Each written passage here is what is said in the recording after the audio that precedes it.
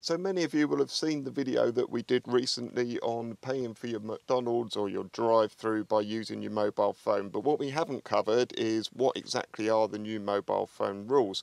Well, basically, you can't touch the mobile phone in any way whilst you're driving, so you can't even unlock the screen.